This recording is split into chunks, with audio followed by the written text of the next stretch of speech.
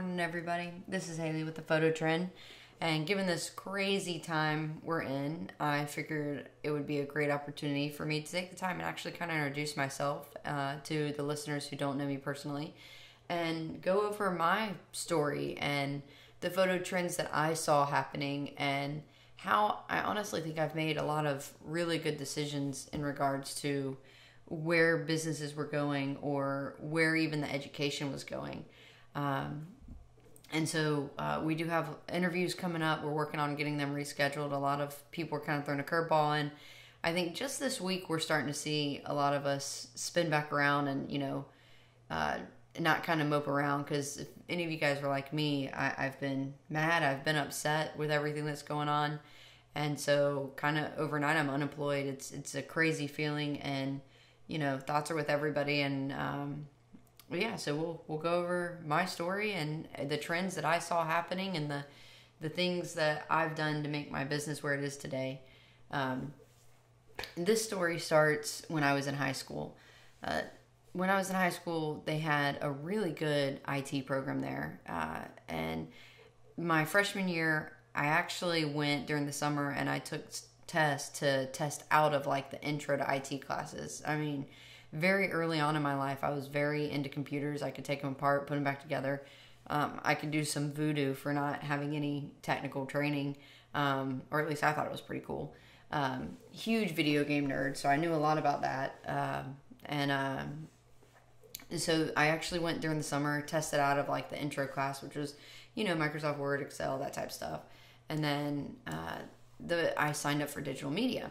And so the first year, my first class ever of high school, I was in this digital media group, and it was a lot of fun. I loved every bit of that class, but what I really loved about this class was my teacher. My teacher was Miss Wiggins, and she was my favorite teacher that I've ever had, And she had this bubble about her that made you want to learn. And so she taught digital media and sound. And so very early on, I learned how to do a lot of really cool things with photo manipulation. And, we like I said, we had some digital media and sound. So we did video work. I was in Premiere Pro. I was in After Effects, Photoshop. It gave me my foundation in Photoshop. And we had different projects where we would have to, take photos that showed different styles, or we had to take the photos and then manipulate the photos. So very early on in my high school career, I was learning a lot of techniques that would actually be used later.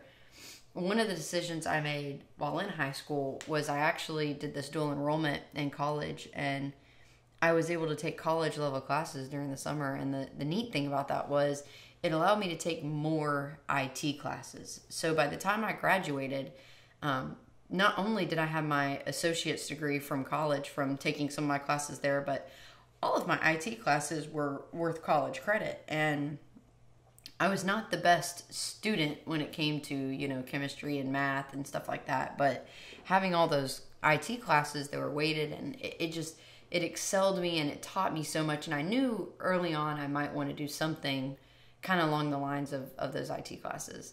And so once I graduated, I kind of fiddled around for a year. I didn't know what I wanted to do. I went to Auburn my freshman year, War Eagle, for you guys that are out there. I loved Auburn. I loved the games. I hated the classes. From taking classes there's actually a really nice state college in my town. And from taking classes there and then going to Auburn, it was a huge difference. And I wasn't a fan of it. I much rather the small classes. I loved being able just to see my teacher and schedule that time.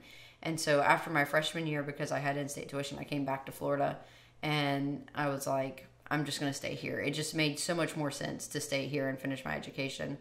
And then not knowing what I wanted to do, I kind of was just taking the basics at that point. And then I followed my now husband up to Ohio when he was moving up there as he got out of the military. And up there, I thought I might want to be a teacher, so I started taking classes again. But one of the big pivot points was I wanted a nice camera, and I remember there being this waterfall in town that and it wasn't even a waterfall. I shouldn't even call that. It was like a little bitty dam with like, it was just like a water dam with a little bit of water coming down, but it was so pretty when it snowed, like so pretty. And I knew I wanted to take good photos of it. You know what I mean? And I took some with my cell phone, and then I wanted good photos, just good photos. So what I did was I actually, for the good photos, I said I wanted a nice camera. So we ended up buying me a nice camera. And I remember when it came, I was so excited that I had this nice camera. And I don't think I ever took photos of that waterfall, which is funny because I remember that being one of the main reasons why I wanted it. But I had a lot of fun, and someone randomly asked me to do, her maternity photos, and I just took a few of them. And I mean, looking back, they're not the best, but I don't think anyone's first, you couldn't even call it a session, photos are the best. And from there, I started taking a few action photos of my brother-in-law, and, I could tell that I had a passion for this thing. And so once we moved back to Florida, it was kind of like everything lined up the correct way. And so a lady was retiring that did sports photography. So I went and mentored her, and learned her process. I learned how she did things. I learned how she went through and had these order envelopes, and how she typed in credit cards, and how she dropped off the photo packets. And I learned every bit of that, and I soaked it all up because I loved it. I was blown away, and I remember coming home telling my husband how cool it was what she taught me, that you gotta drop these packets off a week beforehand, you gotta pick them up, and then you gotta know the order of the kids. And it made so much sense to me at the time that this is how this was being done. And so for like 2 weeks I did kind of her grunt work, and I was the one keying in the credit cards, getting the photos ready, ordering them. I had no idea about volume labs. I had no idea that you could order things pre-packaged. I had no idea that there would be better ways that kind of came along later. And so a few years go by, and I kind of create a name for myself in regards to having different memory mates, different templates, and I did a really good job of that. And I had the school logo and the school colors on them. They were completely custom, and parents loved me for it, so I was getting jobs quickly by doing that. And then I went to a photo conference, which was Sync, and here in Destin actually, and they have Sync Sports, which is an amazing conference up in Pennsylvania. And while I was there, I got a phone call, and I don't even remember who called me and told me that one of the biggest leagues in our town, the photographer was retiring, and they needed a photo bid. And I had no idea what I was doing, but I had just seen Jeff Gump present, and I had seen Melanie Anderson present, and I had this fire in me that, conferences and speakers have a really good way of doing, they build this fire in you. And I remember I walked up to Melanie and I walked up to Jeff, and I asked both of them separately, how would you do this? And they both introduced me to labs, and I talked to labs, and I picked the lab that I thought was going to be able to do the job the best way, and, easy for me. And from there, we put in a bid. I had no idea what I was doing, to be completely honest. I pulled my best friend Kayla in, and, Kayla is definitely one of my ride or dies. If I have some crazy idea, she, hey, we've never photographed 800 kids before, but we've got these scanners and we've got these order forms, and we're going to do this. And it's funny to know where we were the first year and where we were this last year, because we just photographed that same league right before 2 weeks ago. We did it on the 7th, and it's funny to know where we were that first year to where we are today. But with that, we were in the woods. We had these 2 tables, and we had the scanners, and we photographed. And I remember going and dropping the order forms off at the uniforms and stuffing them in the uniforms. And I was there for like 2 hours doing it. I was so proud of myself, for getting this all set up. And then we did the labels and the scanners the way we were supposed to. So, the parents would put money in the envelope, and the kid would bring the envelope to you, and you would scan the envelope for their label, and then you would scan the packages. And then we wouldn't deal with the money. Then, we just put them in a bucket and we would photograph.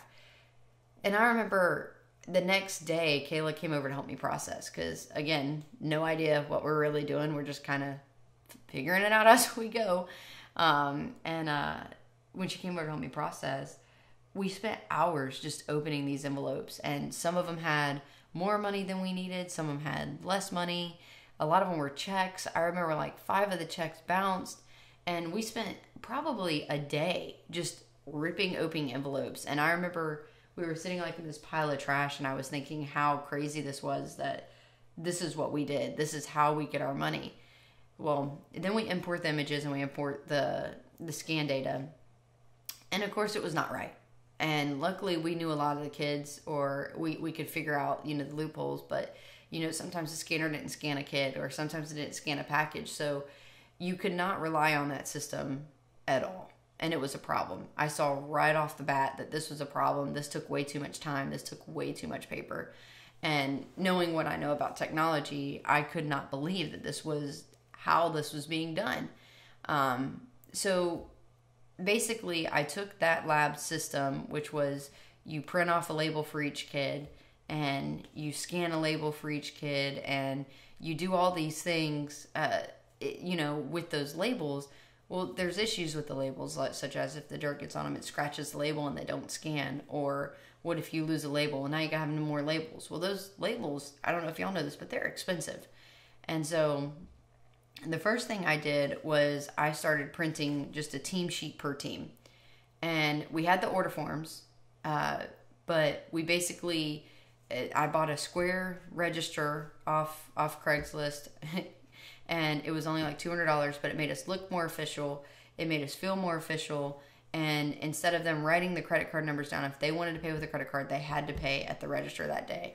If they wanted to pay with cash, they had to pay with cash at the register that day. And we did all the transactions through the Square register. And then that way we also had a log of it. And we could give them a receipt. We had a printer. I felt super cool, super legit with that register. And so that was the first change we did, was we started taking the money up front. And the second change, like I said, with the team sheets, instead of printing off a label for every kid, we printed off a team sheet, which had every kid's name on it, on that team sheet. And then when the coach would come check in for their photo time, we would hand them their team sheet. And on the top of the team sheet, we would write like 1-2. And what that meant was they went to individual bay 1, and they were the second team in that bay. So that sheet would then go to the photographer. Well, the photographer assistant would write on that team sheet. We did the same order of kids every time. We go down column 1, down column 2, down column 3, and they would write, 1 through 500. They would keep a running total for the day on all the team sheets. And the team sheets were a backup because, like I said, the scanners weren't reliable. So let's say you're going through images and you have a little girl and the name's Timmy. Well, you could tell by where you were in your day sheet what number that kid was, and you could figure out, okay, well, if the one right before him is 152, this is 153, and then you would find 153 on your team sheet, and then that was that kid, and it was an easier way to match them up. So the first thing we did was eliminate 800 labels, and we went to like 60 pieces of paper. And it made it much, much easier doing it that way. I mean, we already had a huge decrease in issues. The other thing that we did after that was, again, we were realizing that parents wanted to see images. You're living in this world of technology, and people want to see images. I saw very quickly that like my friends were becoming the clients, and we live in a world of Amazon Prime and free shipping, and we like fast. We're used to it. We're used to computers. And so basically what we did was, I'm like, okay, we got to be able to start proofing these things. So we went through and we started proofing images through the lab system. And basically the first year I did it, I put all the late orders on there. So like if people wanted to order late, they just had to go online, and yes, it was a little bit more expensive, and it worked great for that. And then the second year I went and said, okay, if you want to, we did the same register up front, we did the same order forms, but on the order forms I said, proof your images online for $5 more. So the first year we did online ordering, they could either, they got basically, I called it prepay savings. And if they prepaid online or if they prepaid the day of, which was considered the prepay, then they would get a discount, or they could proof the images later online for $5 more. So basically, it was this really cool advance pay system, and they thought they were getting a deal, which they really were, because the $5 was basically the shipping. And so with that, they would do the advance pay. And so it worked great until I realized that we had more parents waiting to proof the images online as we did these leagues. Like they were waiting, and we had parents that would come up and say, "Hey, I can proof it online. It's just gonna be $5 more." And I'm like, "Yeah." Well, it was worth the $5 if they liked the images that they got to see them.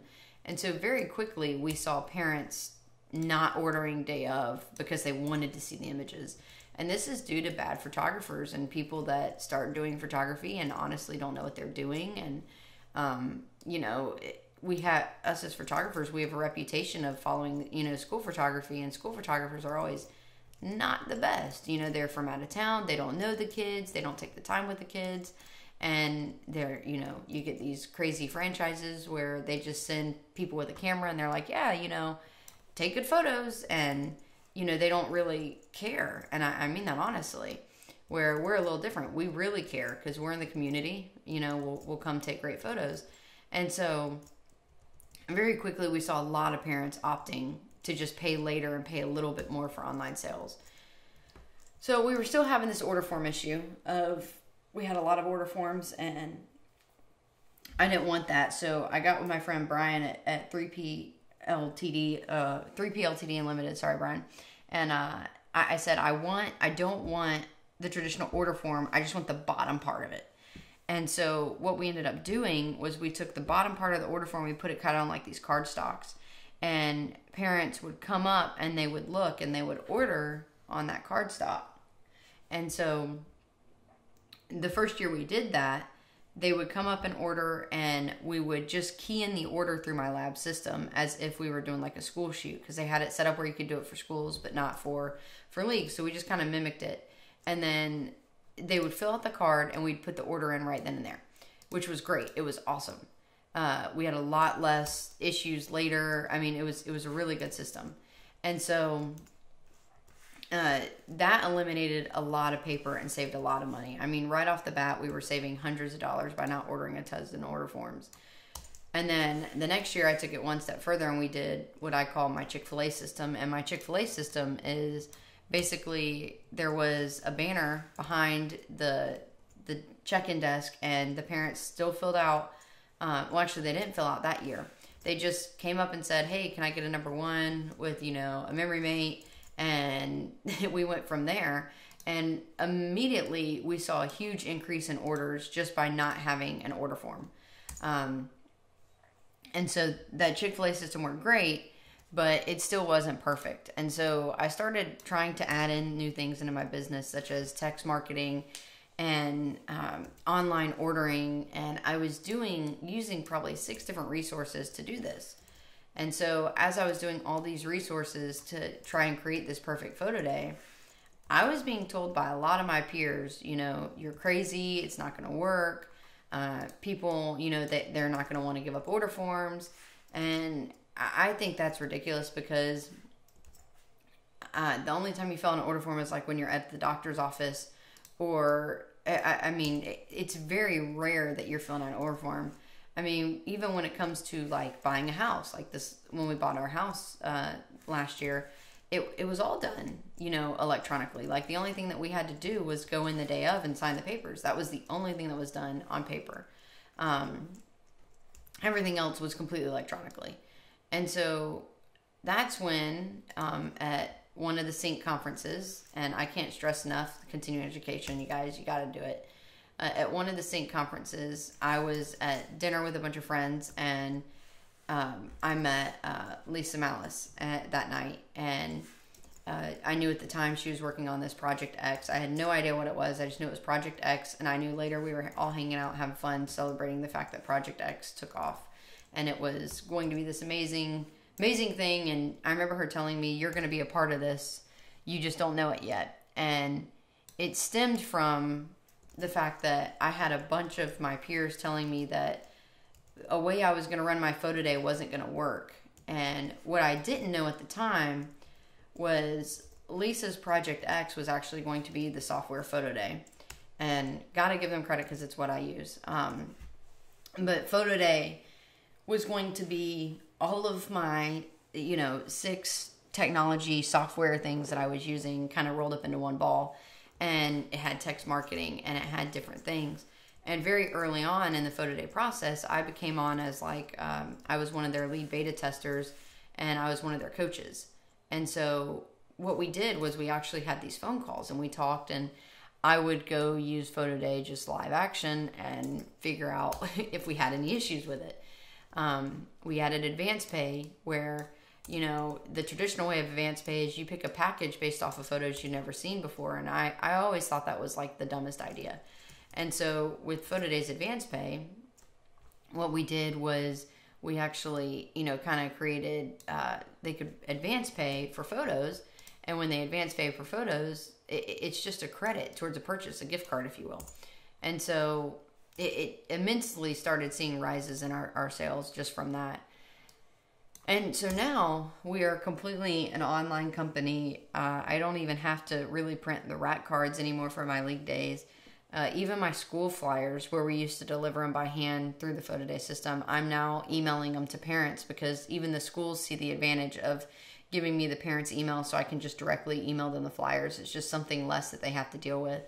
And it's been a crazy journey to being, this young business owner who had no idea what they were doing and doing it the old way, and then slowly doing it your way within the old way, and then completely eliminating the old way and doing it your own way. And the coolest part about my photo trend journey is I could see all these changes happening amongst our parents and amongst our leagues and our orders. And I knew that it had to be a better way. And photo day became in, and it was a great way to do our league days, to do our big jobs.